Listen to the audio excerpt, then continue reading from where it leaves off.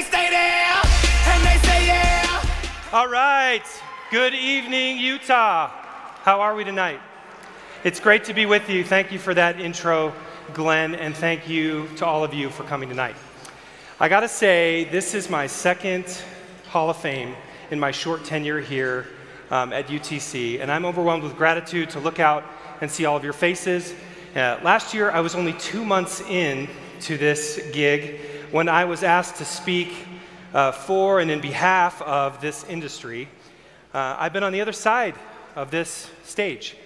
During my years in the industry, I've sat where you're sitting now. I've picked at rubber chicken, and I've clapped for people that I probably didn't even know that well. I've fought for parking, I've walked long halls, and I've attended many conferences, many more conferences than I care to admit.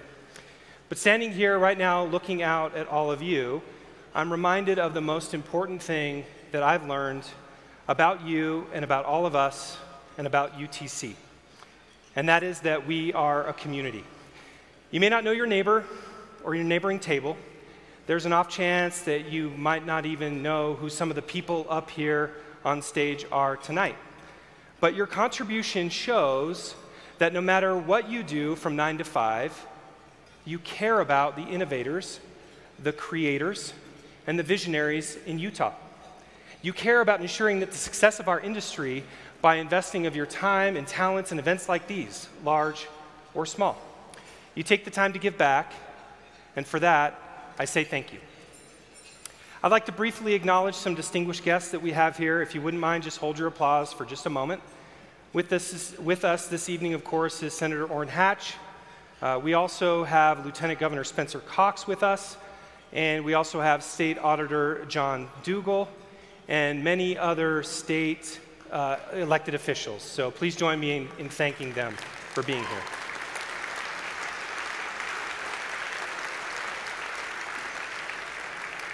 The work that UTC is doing in the community takes time and money, and some of our donors have a little more pocket change to spare, and I got to pay the bills.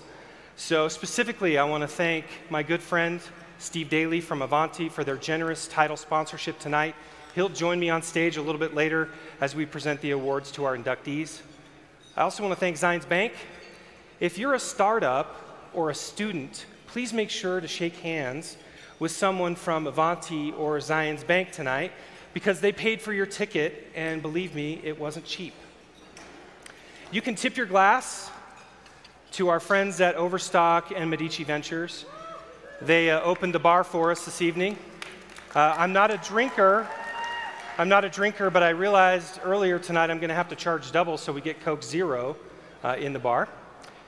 And those delectable desserts that you have are sponsored by Ancestry.com, and I was just, yes, shout it out, Ancestry. I was only made recently aware that their edible logo will transmit your DNA to their Ancestry cloud. I'm definitely, probably, most certainly kidding.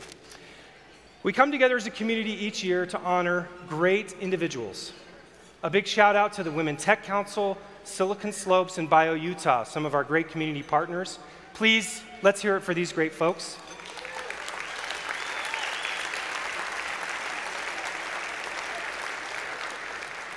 These organizations are pillars in our community and have helped me as the new CEO of UTC immeasurably.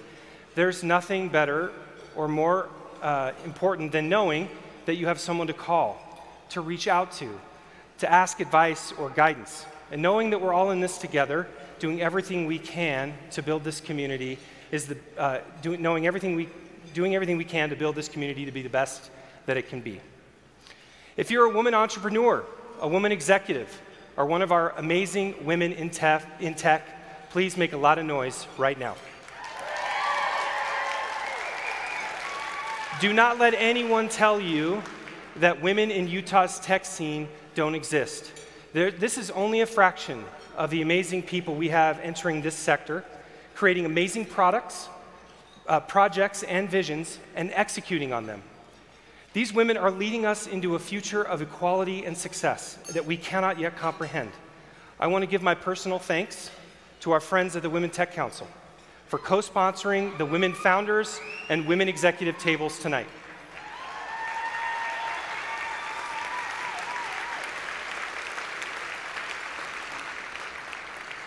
Speaking of incredible women, when I arrived at UTC, I knew that we needed to make changes. I knew I needed a chair that could devote the time and effort to helping me grow not only professionally, but with the association. I moved quickly to ask that Catherine Murphy be appointed our chair. She had some maneuvering to do at Salesforce, but she got it done.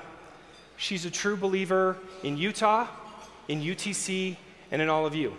She has stood shoulder to shoulder with me as we work together on behalf of the association and on behalf of our state. In fact, she's going to keep standing shoulder to shoulder with me later tonight as we award our inductees.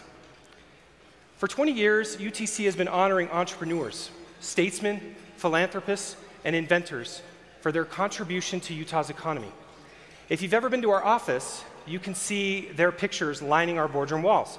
It's amazing to see that such influential people have come from this state, from this place, from this community.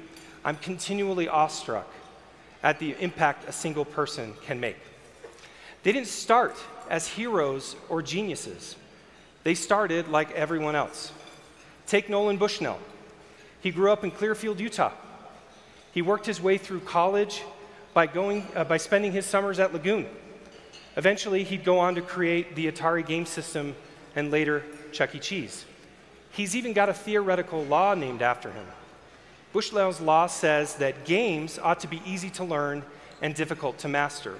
I think that my young children agree that's what Fortnite is. Bruce Bastian was the founder, or was a leader in the BYU marching band until the director, Alan Ashton, asked him to join WordPerfect. Another, Ed Catmull, would go on to be co-founder and CTO at a little tiny studio called Pixar, and eventually have a digital rendering of his hand on file in the Library of Congress. He's a graduate of the University of Utah School of Engineering. And there are 50+ more stories just like these. Our previous inductees, and this is amazing to me, are the creators of just about everything we see around us today, of our everyday life. We have quite a few members of the Hall of Fame in the audience tonight. If you are an inductee in the UTC Hall of Fame, and there are many here, please stand now and be recognized again for your contributions.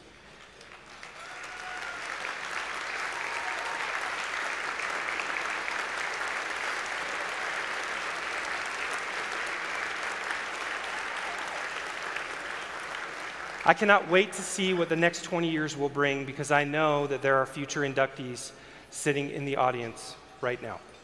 Our future is right now. We're making it happen. You're making it happen. So let's get this thing started.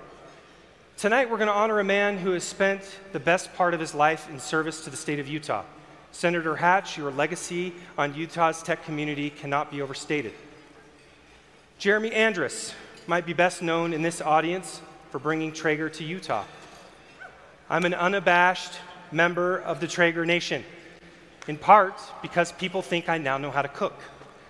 While Traeger is a technologically advanced machine that allows almost hands-off approach to cooking, Jeremy's impact on Utah and the innovation community is so much more than that. From his days at Skull Candy until today, Jeremy is known as one of the most prolific angel investors in Utah and one of the biggest proponents of mentorship for growing the next generation. His current work and impact on our community will be felt for a long time to come. And then there's Gail Miller. When I visited with Gail to let her know that she had been nominated for the award, she accepted the award gracefully and with characteristic humility. And she also laughed a little at me, which is okay. You're all allowed to laugh. She laughed a little at me and said, "John, but for tech?" Yes, for tech. You see, Gail is tenaciously building one of the foundational blocks that will impact Utah and every Utah company for generations to come. It is our fastest growing sector, and her impact cannot be felt. So yes, or her impact will always be felt. So yes, for tech.